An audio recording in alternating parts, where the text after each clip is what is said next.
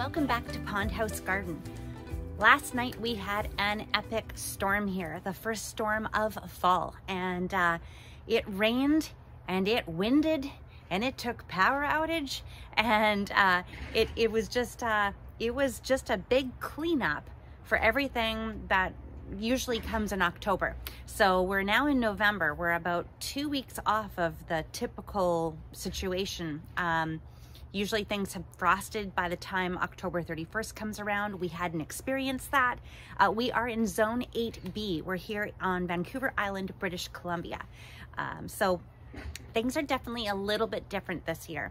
You can hear a little bit of noise in the backyard here. We're actually winterizing the boat, but normally we would have had the boat winterized by now. So we're behind. But justifiably, because we had a really nice, long, warm summer. So that being said, the dahlias need to come out and be winterized. I was at the pond house yesterday and I posted a video about that. We did all of the stalk cutting for the dahlias at the pond house. Mom, Dad, and I had a great day together, a great afternoon of tagging and cutting, and we covered it with, you'll see all of it today.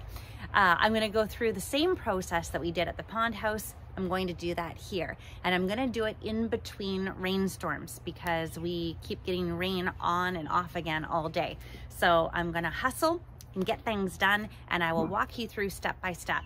The very first thing that I have to do is grab my pruners to cut the dahlia stalks, and also a solution that I can dip my pruners into in between cutting each stalk. And this will prevent me spreading any kind of disease from dahlia tuber to dahlia tuber.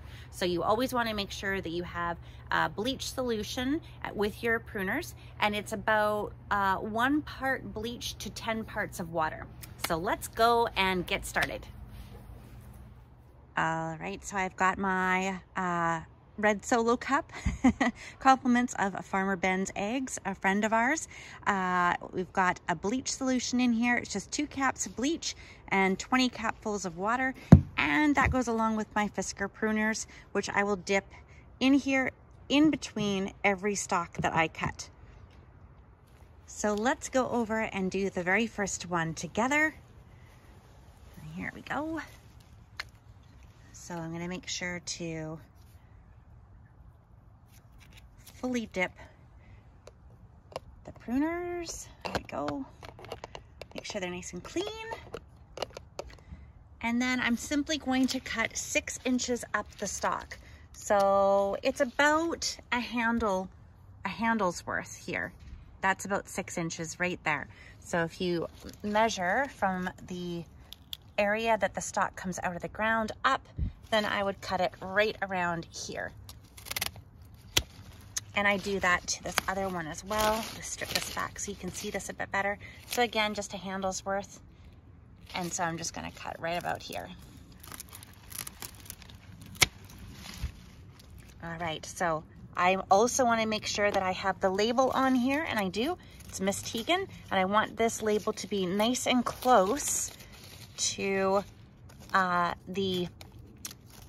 where the stalk comes out and where the tuber is, because I'm going to dig this up in about a week or so, and I want to make sure that this tag doesn't come loose from here. And I will continue doing that process, re-dipping the pruner as we go along, and I'll continue it down the entire length of the bed on both sides. And this is step 1, and it always makes me a little bit sad. I enjoy the dahlias so much, and luckily they are a long blooming flower or a long blooming plant. And so I've definitely had my share of beautiful bouquets inside the house this year, so I can't complain, but it's always hard to say goodbye. Here we go.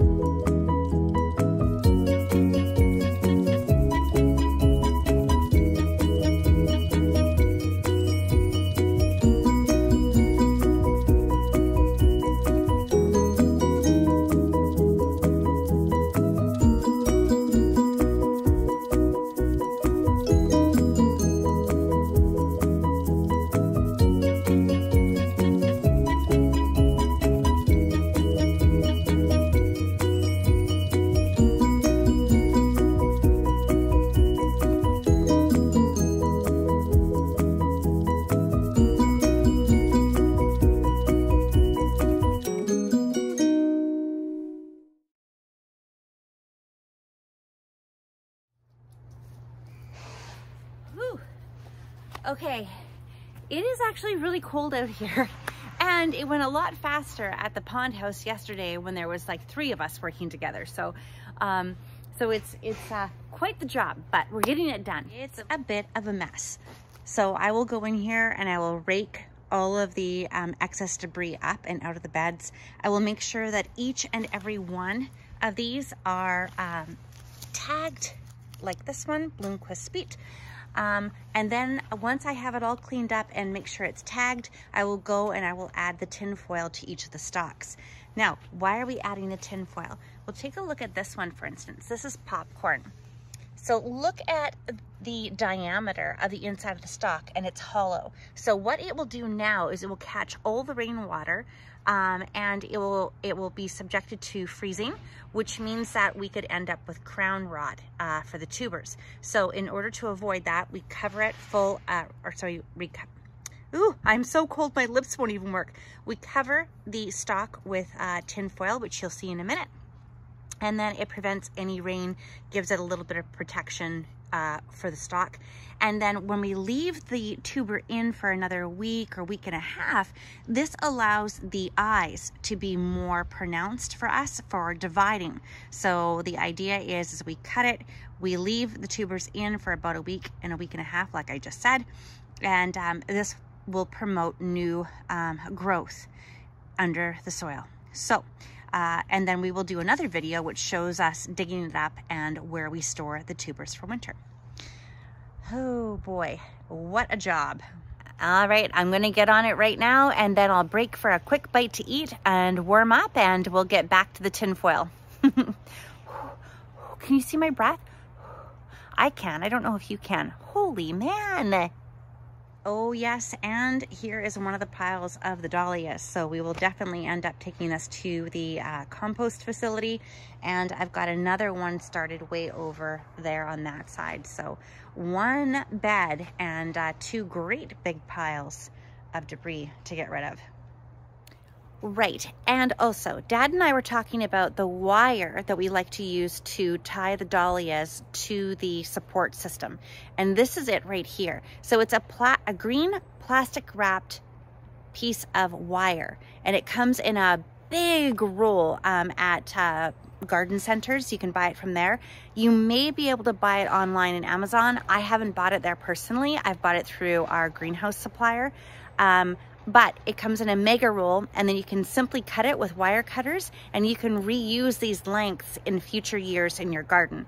Really easy to untie, really easy to tie, and also really easy to tie to one another. You can just twist them together and make longer lengths if you have cut them too short.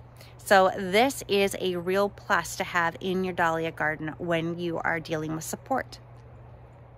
Okay, so now I have Miss Tegan, and she is cut back to about 6 inches here on her stalks. And what I'll do now is I'll take some tin foil and I'll just wrap it around each one of these so that I make sure that the frost and the water can't collect inside while they are still sitting in the soil. And I'll do that with every single one of these. Okay, mission accomplished. They are all now covered. The stalks are now all covered in tin foil. I'll give you a closer look here. Hold on. And now everything is tagged, everything is tin foiled. So we will leave everything in here for the next week or week and a half or so. And then I will take a fork. Some people will use a shovel, and I will dig up the tubers, and I will start another video showing you phase 2 of the winterization process. Now, of course, you can grow dahlias as annuals. You don't have to save them like I'm doing. However, if you are a collector or if you do show flowers in your local flower competitions or contests, then you'll want to preserve your good tubers. So that's why we go to great lengths like this to save the collection and to save the really good, vibrant growers, the tubers. So, alternatives, yes, there are alternatives to winterizing and storing your dahlias. This isn't the only way that you can deal with it, but this is the way that my family does. Maybe next year I will show you a couple different ways, a couple different methods. Yeah, that's probably a good idea, actually. You can always join your local Dahlia Society as well, and they will be more than happy to show you different ways to tend to your Dahlia collection. So now what's left?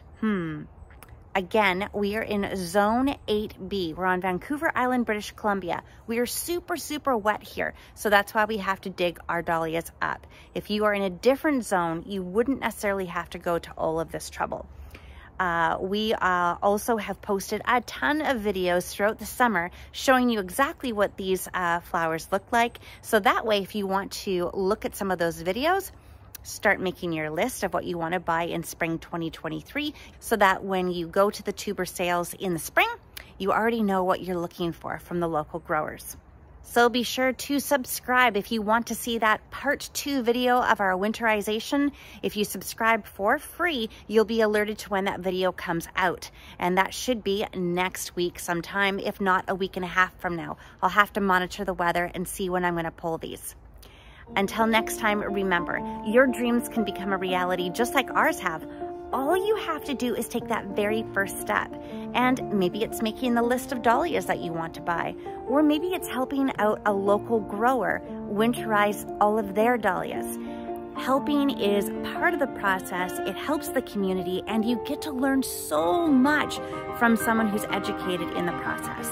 So maybe that's going to be your next step. Who knows?